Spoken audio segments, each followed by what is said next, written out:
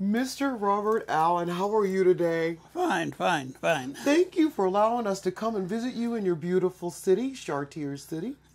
You're welcome. How long have you been here? 46 years. Whoa, so you've seen some changes. You've seen it go through many changes. Not too many, not too many. Well, it's 46 years. A lot of people have left here, you know, and we got, I'd say half of the neighborhood has changed, you know, but a lot of these houses, the original people who were there when I came here. Are you serious? Oh, so it's a real good, strong community. Yeah. Strong community. Tell me what you like the most about Chartiers City. Well, it's a relatively quiet neighborhood, and I go to the civic meeting, and that's where I hear about little problems from the police that happen, things that I didn't know anything about, you know. Because it's so quiet. So otherwise, I think it's a nice community. Beautiful. Is there anything you would change about Chartiers City?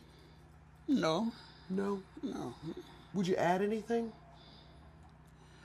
Well, we don't have a school now, but we don't have young children either. So, Do you think that you would like to see people come in with younger children? Not really. I mean, not really. They,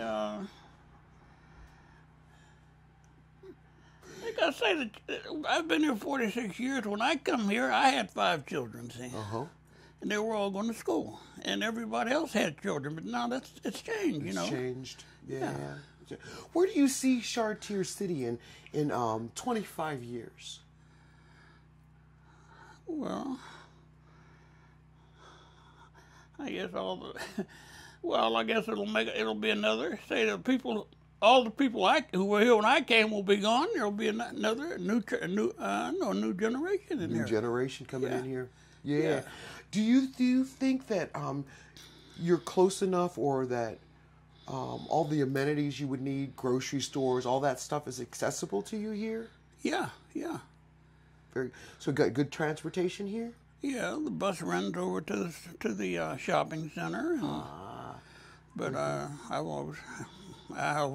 never rode because I've always had an automobile. But I mean, for people who don't have automobiles, there's a bus service that goes to the shopping center. Well, this is a beautiful community. It's clean. Your streets are clean. Yeah.